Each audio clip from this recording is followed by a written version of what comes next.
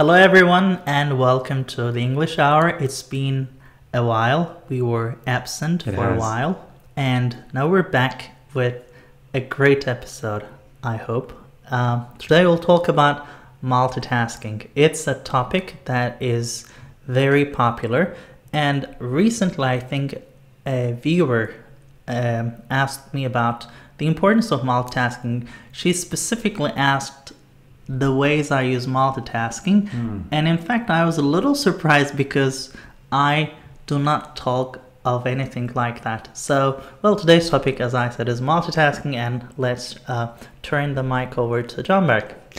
Hello guys, well, today we're going to talk about multitasking, and I think we're going to discuss whether multitasking is good or bad or beneficial or harmful.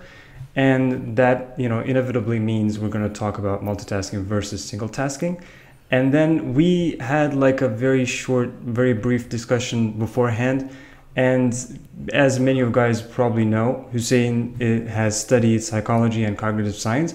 So he was telling me like multitasking is a killer, man. You can't really defend that. And I'm like, I know I can't defend it because single tasking, I guess monochronic assumption or something like that, I don't know, is better. But at the same time, I'm gonna hold the line for all of you multitaskers out there. So keep calm and let's go. I think this will be a balanced discussion because we're not too aggressive when it comes to our views. So I might have said it's a killer, but I don't really mean it. I mean, there are, to my mind, disadvantages of multitasking, which I will elaborate on later on. But there are times where multitasking can be of help. So, and as John Berg said, like we were looking for a topic to discuss, and since some of our last episodes focused on technical topics, we wanted to take a break and focus on something, talk about something that is more related to everyday life. And I think multitasking is one of those topics because I think there are ever increasing strains on our time and on our schedules. So in the past, people had a rural life, a simple life, I would say, and they didn't have tens of items or tens of tasks to complete every day. But given the circumstances of the modern society, so I'm just giving a background here. Yeah, exactly. So given the circumstances of the modern society and the impacts of industrialization, so people today are faced with a lot of daily tasks. And people are specialized. So if you work in an office environment like ours, there are a lot of day-to-day tasks and operations that you should attend to, and in your personal life as well. So you go out, you buy groceries, you do stuff, you text your friends, you call your family and friends. There are a lot of strains on our time, and it becomes ever more important to find a way to manage those responsibilities. And I think most people turn to multitasking when they're faced with such a challenge. What do you think? Well, I have certain sentences, I guess I would call them, in my mind about multitasking that are general in nature and at the same time that look like statements. And we can discuss them. I can, I can throw them around, and I think we can get a better understanding by exploring this topic a little bit further. Yeah. And also we can help our audience have a more informed appreciation of what this is. By the way, I would encourage all of our listeners to comment on this topic, to share their experiences, right? Because we share these episodes on YouTube and on iTunes and on different podcast platforms, so they can easily contribute their opinions and their suggestions, ideas, their revelations, whatever they might have. Well, all of us are either students or professionals. So anybody commenting down there would be doing exactly what we are doing right now. We're talking about our own personal experiences, and those guys would be doing the same thing. It would be immensely helpful. So we would definitely encourage you to go ahead and do that. So first of all, what I have in mind about multitasking is it is a little blurry. So it's not very, it's not set in stone. When you talk about multitasking, you could be talk about You could be talking about doing something for a minute and then switching to another task for another minute, or that minute could be maybe an hour. You could be focusing on something for an hour and then another thing for an hour, although that would be more aptly characterized as single tasking. Yeah. But still, if the project is extremely long, you switching gears for an hour would still, might still be considered multitasking. For example, that is true, but I would have to raise an objection. Okay. I mean, so theoretically you can say that. Yeah, theoretically, like, you can say that, but you would probably have a better practical definition for that. So the first statement in my mind is multitasking is not set in stone. It's not very clear cut in terms of how we understand it, because a lot of people seem to be throwing this term around, and they might not have the same exact idea when they talk about multitasking. Can I tell you what I have in mind when I talk about multitasking? Yeah. So, to me, multitasking means dealing with more than one task at a given time. So, what is that given time? That given time, I would say, is not more than 10 minutes. I see. So, to me, multitasking is dealing with more than one task at a very in a very short period of time. So, for example, answering an email and then taking a phone call and then writing down some notes, or reading a couple paragraphs from a page and then jumping to the next page and writing some notes and so on. So, to me, multitasking is working on something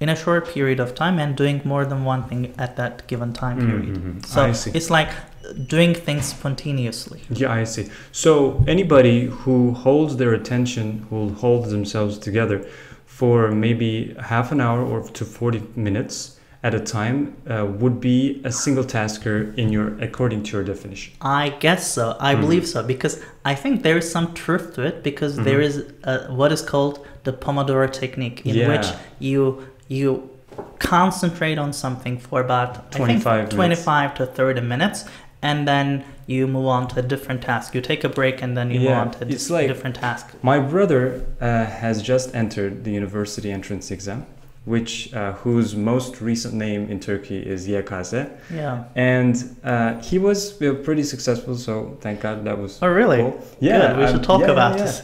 And he used Pomodoro technique heavily, like for months, I guess. And at one point we were discussing, and then he asked me, like, what should I do for the last 10 days? Now is time to relax. I shouldn't go very heavy on this. And then I told him, like, just take 2 exams and that will be good. And it's 200 questions. And he told me, I have built resistance for 20 Pomodoros in succession. That's great. So it's crazy stuff. Like, I was very surprised. 600 minutes of sustained attention is a lot of time, because it's like every Pomodoro is 25 minutes and then broken apart by 5-minute breaks. That's huge. That's great. That's a huge advantage. Exactly. It's a huge work capacity. So work capacity is actually another interesting side term to talk about when talking about multitasking. But still, definitely, like, I agree with the kind of characterization, the kind of framework you draw for multitasking. I'd like to thank you for giving me a great piece of example to support my argument, because, like, the Pomodoro technique and the success that your brother has built is a testament to the success and the capacity of the single tasking model. Yeah, I agree. Thank you. Exactly. Single tasking 1, multitasking 0.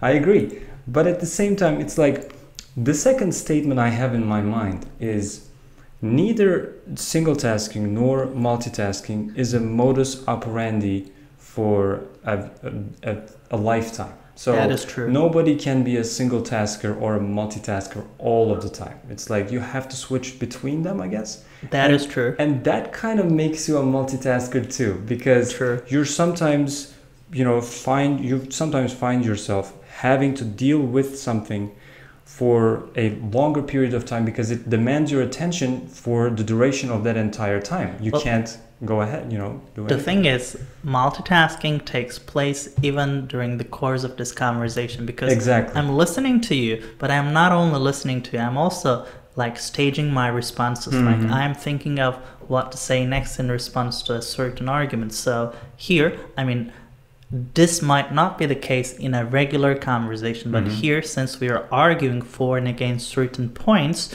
I automatically have to think about what kind of responses I would produce. And right at this moment, part of my attention, so like human beings have certain attention limits, and part of my attention goes to listening to your listening to a response, and part of it goes to prepping my own responses. Yeah, and by the way, you have just put the spotlight on another variable about how to define multitasking. You just said, you know, I'm also thinking about my response. So it's like you are switching between the tasks of listening and responding, whereas multitasking to a lot of people in its more daily, more layman's terms type of definition is like, you know, maybe messing with your phone and then looking at the screen, maybe listening to a person. It's like more socially defined tasks, whereas your tasks are more cognitively defined. That is so true. It's another interesting nuance. It's a different dimension. And there is an interesting fact that I'd like to share with our listeners. You might be familiar with this or you might not be, but if you're not familiar, I think you'll find this very interesting. So, like, for years, I thought computers were great multitaskers. I thought, like, computers, whoa, they can do, like, tens of different things at the same time. Because, like, to the human eye, they are multitasking, right? Your download manager is downloading a piece of software, and your browser is loading up a web page, and then your music player is playing your favorite song or something.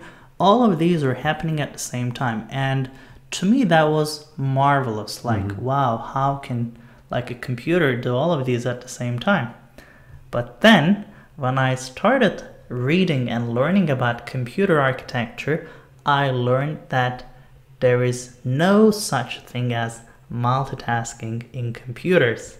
And the fact of the matter is, normally a computer processor iterates between certain tasks, like given tasks or applications, very fast. Maybe in like, maybe, I don't know, like trillionth of a second. Yeah, or something maybe not that fast, but I'm not sure because I don't know the numbers. But it's so fast that like you as a human don't notice it, but you perceive it simultaneous. That is true. So the computer, in fact, like just rotates between tasks so fast that it gives the illusion of multitasking. Maybe it's 100th of a second, or maybe 1,000th of a second.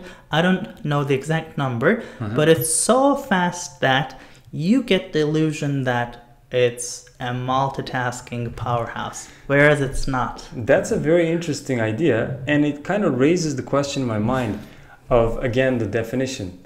It's like, if the computer is attending to different tasks and doing it so fast that it looks like it is doing all of them simultaneously, wouldn't that still be characterized in a more layman's terms kind of deal, multitasking? Because since maybe when we're talking about humans, that's what we call multitasking, because the other option is not a possibility for us. We can't do things simultaneously.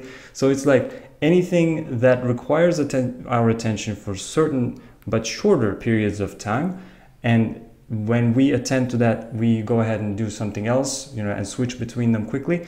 That's when multitasking happens. Yeah, I mean, you're right, because to a certain degree, since, as I said, in the case of computers, the switch or switching between tasks happens so quickly that it gives the illusion of multitasking. And you might even argue that it's multitasking because it happens so fast that you don't notice it, and it's almost flawless. So it's spotless, it's flawless. So you can argue, well, technically it's not multitasking, but considering its results and the operation, you might think that it's a form of multitasking. But I think that level of multitasking is not really achievable by humans, because I don't think we act so fast. For example, I'll give An example from one of our famous, well, not famous, but favorite companies like Tesla. So they've got autopilot, right? So the Tesla autopilot system can do tens of different things at the same time. It's not a human, it's a computer system. It's a piece of program software. So, for example, the system can drive the car and it can predict and thus respond to possible accidents. So you've probably seen video recordings of Tesla braking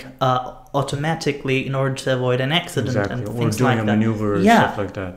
I mean, in the case of humans, we might not be able to act so fast because that system collects data from several sensors all around the car, maybe the video footage, the sensors, infrared sensors and everything, and it calculates multiple data points simultaneously, almost simultaneously, spontaneously, and then it can decide on a course of action in a fraction of a second. But for us humans, like the mortals, I think that kind of a performance is far from reach. Would you agree with that? Yeah, I definitely agree. I mean, it's like, that's the machine revolution, I guess, right? The AI and everything that's going on there. So it's like, in terms of multitasking, I guess it would be fair to say that robots and machines and computers, they're definitely better than human beings at doing that. Yeah. At the same time, I think I would be very interested in talking about what different tasks and doing these different tasks really means to us, like in terms of how different they are. Like, it's like, you might be, for example, a professional might have to just, like, I have an interesting example just occurred to me. Chess boxing, you might have heard of that. Kind of. Chess boxing is a very novel and very recent phenomenon, actually, in sports. So two boxers, professional boxers, they go at each other inside the ring for a certain period of time, a round, actually. And then they sit down. There is, a person comes in and then brings a chess, brings a chessboard, and places it right in the middle of the ring. And then those guys, they sit down and then they play chess for a round. That's very weird. Exactly, right? And then they remove it and then they keep fighting. So it's like, the idea is the switch between boxing and playing chess is so great, the divide so large, that it takes a lot of cognitive effort to be able to juggle these things. I would agree. And that's the test. Like, a lot of sports, they test your concentration, your work ethic, your discipline, your strength, powers, everything. But they don't really test something like this. I don't think so. That is true. So it's like, that's the novel idea in that. So it's like, bringing those. So it's an interesting example of multitasking, I guess. It is. And the question is. But I'm not sure if it's multitasking, because like, since there is a break between two different tasks, I wouldn't consider, like as a referee, I would not consider that as multitasking. Okay. Okay, there is definitely task switching, but I wouldn't consider that multitasking, because when you start playing chess, you sort of shut down the boxing mode. But how quickly can you shut it down, though? I guess that's like, because once you start playing chess. That's right. But if you have been hit in the head for 3 times, just the previous round, then when you sit down to play chess, you're not going to be very oriented. I'm not sure. I've not been in that position. Exactly. And wouldn't want to be. I guess that's the challenge, right? Yeah. It's like, there's a carryover effect. Sure. And then you try to manage that effect and at the same time produce a performance that's like at least presentable. That is true. Well, I think we can go back to the normal everyday situations in which multitasking can help and can also harm us. So I'd like to start out by giving some examples. So, I mean, personally, I think focusing on a single task, like concentrating on a single task, produces much better results. But there are, of course, times in which you have to manage multiple tasks in a very limited period of time. So you juggle the tasks. So, for example, but my observation is that multitasking works best when the given tasks do not require a lot of mental effort. For example, like while I'm wrapping a book, like a gift wrapping a book, I might also listen to a podcast, and in the meantime, I can just look around to see what's going on in the street. So that's an example of multitasking. Since it doesn't require a lot of mental effort, say if I have 100 points of mental effort, maybe all of these tasks would require 80 points of mental effort, and I can concentrate on all of them, or maybe I switch between those tasks very fast, I don't notice it. For those kinds of tasks, for tasks that are not mentally taxing, multitasking can work because, and also, for example, in the case of wrapping a book, like gift wrapping, or maybe doing something manual, so those tasks can over time turn into reflexes, like just as in the case of driving. So for example, most people, although it's not sort of recommended, like most people can talk while they're driving, right? Yeah. I mean, it's not recommended, but most people can achieve that. It can be seen as an example of multitasking. But there are a lot of studies showing that even though drivers claim they are very sort of aware of their surroundings, when they talk while they're driving, they're not as vigilant as they should be. So they lose a certain amount of attention during the process. So multitasking sort of reduces your awareness, like environmental awareness. Exactly. So in cases which are not critical, which are more sort of menial tasks, I would say multitasking can help. For example, like answering the phone and taking notes and then shouting at your colleagues. So that's a good case of multitasking. But if I am to write a very complex piece of code, or if I am to write a very thorough piece of analysis on, I don't know, on a certain topic in the linguistic literature, then I would have to really focus on the task, like sort of isolate myself from the environment, because it requires an enormous amount of concentration. It requires an enormous amount of attention to bring different pieces together. So in those cases, I think multitasking is not of great help, because so here's the question. So if you are to, for example, right now you're working on developing some reading materials, right? So would you be able to productively progress with that task of creating reading materials if you were to, for example, in the meantime, answer phones and write emails in maybe 10-minute intervals? Would you be able to concentrate and progress? Yeah, that would be extremely difficult. Because definitely. It would interrupt your line of thinking, and you would have to go back, sort of warm up again, and then remember everything, and then start again. That's right. So, which brings me to another statement in my mind, one of those sentences. Your choice between multitasking and single tasking is dependent upon the task at hand. That is true. So that's a very... I would agree with that. So I think, multitasking, in its nature, it is not something that you can use all the time. So as you just said, things that are not so heavy on your attention span might be combined together, and then you can switch between them back and forth, and that would be multitasking. But if there's something that you want to achieve that is like maybe a larger goal, and most of the time it is, because there's a correlation between how much attention you give something and how valuable it is. Most of the time. Yeah. Not always. We're not living in an ideal world, but at the same time. Yeah. So there's definitely a benefit to be had in focusing and just like with unrelentless, completely relentless dedication to something.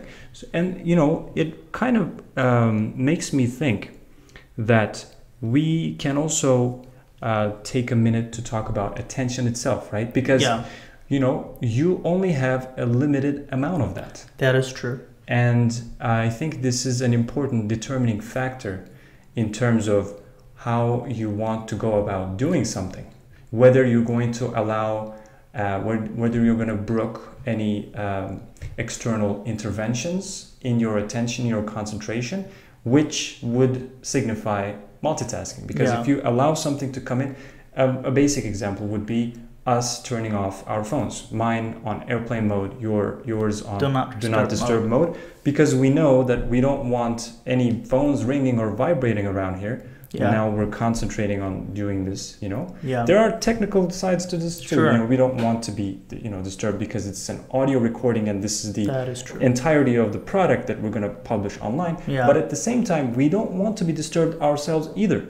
Because if we get disturbed, then there's no point in having a smooth audio recording. That is true. It's like we are isolating ourselves from the external environment, and we're concentrating on the conversation, on the task. So I think we're 100% here, and we're 100% in the task of producing this recording. Exactly.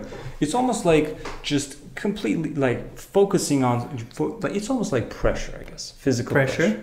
It's like you're just digging and digging and digging, and you're putting pressure on the same target points. Yeah, you can say that. And it allows you to keep digging. But if you kind of dig from the outside on the perimeter of the area, and then you're gonna like maybe get a crater type of thing, like a large opening or something, but you're not gonna go very deep. That is true. So I've got a different point to make with regards to attention and multitasking. So I think this is one of the problems in our era. So these days, people are so used to doing a number of things at the same time. Yeah. Multitasking. So, for example, we're on our phones, maybe we're talking to our loved ones, we're in our maybe living room, like having tea or something. Like we're talking to our loved ones, our family, friends, and so on, but at the same time we're busy with our phones, or maybe we're thinking about something else. So we're multitasking, and I think in those cases we don't fully experience the moment. So there are a lot of tech investors or tech founders who consciously turn off their phones and stay away from technology for a couple days during weekends, or they take like tech off days or vacations. Because when you do that, when you are consciously experiencing the moment, I think you build stronger connections. Because, for example, like imagine this, you're talking to your spouse or something. If full attention is present, I think the conversation will be much more much more smoother.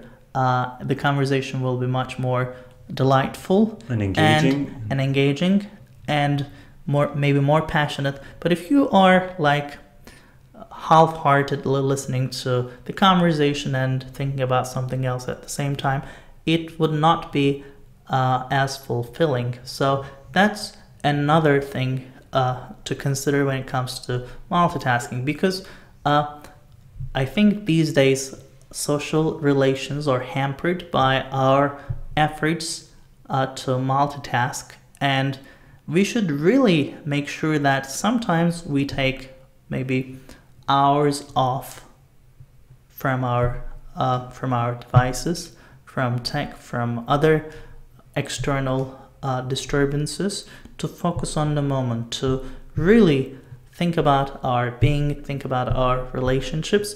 And I think it has been very popular, especially in tech circles, to focus on meditation. I'm not sure if you're familiar with that, but I have seen a lot of like Silicon Valley type of people, they really emphasize the importance of meditation. So they're big on that. Yeah, they're big on that. It's not about multitasking. You would expect those people to talk about multitasking, but it's not that. They think about meditation. They talk about meditation, and really shutting down their mind to external disturbances and feeling themselves in their entirety. So that's a very different experience, and I think it's an experience that most of us do not encounter a lot in our day-to-day life, because we're not focused on it. And since we're not focused on it, the life will not throw it at us, because it's something that we should earn. It's something that we should consciously create. Exactly. I mean, that was a great sociological / psychological depth to our conversation. And I think we need that, because I believe that the starting point of this discussion, which you mentioned as being a viewer comment, I guess, I think it stemmed from the need for that person to understand which strategy would be better for their personal lives, for their professional lives. So they were looking for an answer, and they thought that you were a great professional, like they saw your videos or something, and then if they're a viewer, then they automatically saw your videos. But the idea is, they think that when you see somebody productive, you assume that they have built great habits. In fact, that's the opposite. Well, that is true. The habit part is true, but I think most people think that to achieve success you have to multitask, whereas it's not exactly. It's not necessarily true. I think I want to really make a point here, because just as you've made a sociological contribution to this, I would like to take maybe half a step back and look at it from a different perspective. We see duality, examples of duality in everything that we see around us. Not everything, but a lot of things. One particular dichotomy I want to talk about here is background versus foreground. That is true. There's always a subject and there's always a background. You can see that in the world. You can see that in photography, for example. You can see that in a lot of things. There are working parts. There are stable, stationary parts. There's a building, it has windows that you can open, doors and stuff, and then elevators moving up and down. Yeah. And then there's this concrete structure that cannot be moved, and it should not be moved, because if it does, then you don't have a building anymore. So there's always a foreground and there's always a background. And I think in terms of multitasking, people should not be fooled into thinking that there will always be foreground. I think there's a huge delusion going on about multitasking. And this is coming from somebody who worked as a journalist for like 5 years, and then who had to read and edit and publish 300 to 500 word stories that took maybe like less than 5 minutes to read, maybe up to 10 minutes. And I was constantly multitasking. I was constantly doing, and the worst parts of multitasking too, like worst examples of multitasking. And I believe that we should not be deceived about multitasking. Just as you said, there are people around us that seem to emphasize that multitasking is key to success, whereas this is really not true. We know that, constant dedicated attention is a better path towards success, a much better path at times. And we've explained the reason why, because we said that, for example, if something requires a lot of attention, and if it really needs all of your processing power to be present, then you can't be going around doing other things while doing that. So that's the point. So the illusion about multitasking is the illusion itself is that you can multitask, because you really can't multitask. Just as you talked about the computers, anything applicable to computers, I don't think we as human beings are impervious to it. Like, we're all the same being we're all together in this. It could be made of a different material, but still human beings, human minds, computer, systems, they're all similar, extremely similar. So we can't really multitask. I mean, at any particular moment in time and space, we are somewhere and we are at a certain time. So it's like we can't be focusing on two things at the same time. We might enlarge our area of focus, or we might narrow it down. But the end result is there's always singular focus and singular attention. That is true. So you can't really multitask. All you can do is switch between different tasks so fast that it looks like multitasking. It looks simultaneous, but it isn't. Yeah. So you shouldn't be like tearing your hair about multitasking, because you're really not doing it. Well, I guess I'll share a great piece of information with our listeners. There is a better method to get your list or to-do list done. Here's the key. I was about to use a very slang word, but I kind of avoided it. So there is a better method to achieve your goals in life or complete your daily tasks in life. And it's called, I think we've talked about this before with John Burke, but not on the podcast. So it's called batch processing. So the idea in batch processing is that you sort of collect your tasks that are of a similar nature together into buckets, and you do each type of task one after another. So instead of switching between very different tasks, you complete very similar tasks at the same time. For example, imagine this. You talked about like editing news stories. So instead of, if there are 3 parts to the process, like write an email to the author and then download the document and then edit it and then send it back to the author. So instead of doing all the steps separate, like for each individual, instead of like doing it for a single author, you can email all the authors at the same time, and then you can download all the articles once they write you back, and then you start editing all the documents at the same time in a row, and then once they're finished, you can send all the documents at the same time or one after another. So in this case, you're basically batching similar processes together. Exactly. You're doing one thing after another, but they're similar in nature, in structure. So this helps you progress much faster and get more things done, because you don't have to switch between very different tasks. Because when you have to switch between very different tasks, you lose a lot of mental energy, because switching between certain tasks requires reorientation, remembering your last state of mind. So it might be very mentally taxing, but in batch processing, you can get a lot more done with less effort and with more productivity. So I think if you came for multitasking, you should leave with batch processing. And especially to that one viewer who wanted to learn more about multitasking, I can say that you should definitely learn more about batch processing, because it's a much more superior method, and I think it can help a lot more in your life. And I think personally, I would like to end with one last sentence in my head, as I said before, and I think it would be when we're talking about multitasking versus single tasking, we're also dealing with realities versus idealism or something like that. Because in an ideal world, as they say, in an ideal world, we all would be single tasking as much as possible, like maybe all of the time.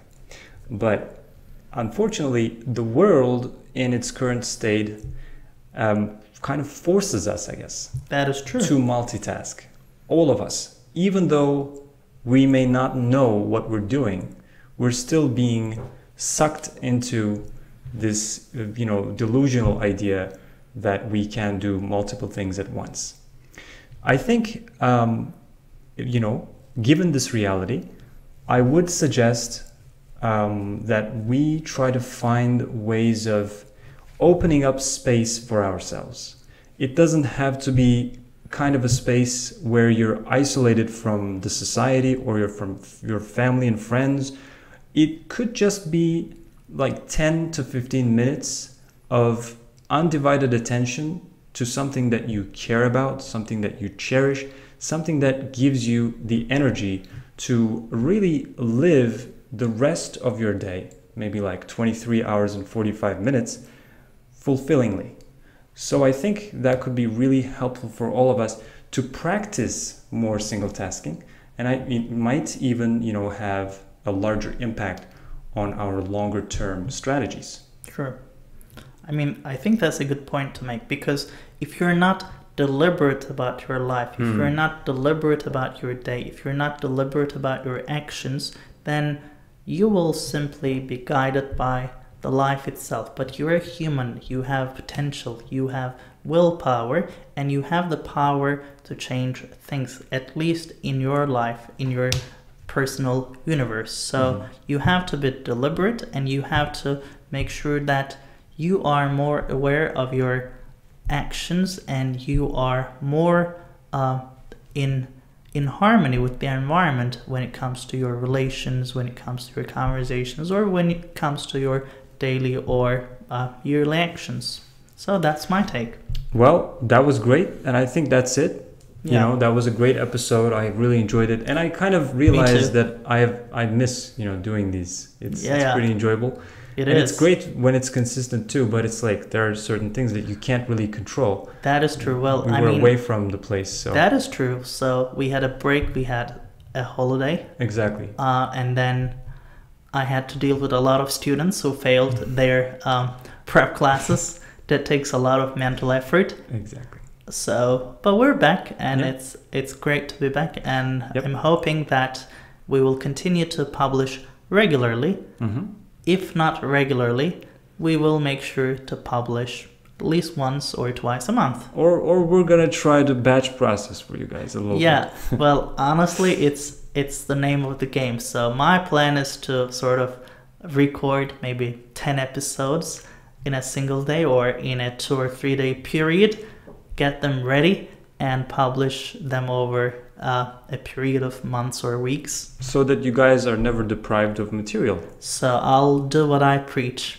I'll be batch processing. See, that matters. You have to do what you preach. It does, yeah. Okay. All right. So that's it? Yeah, that's it. See you in the next episode. Bye-bye.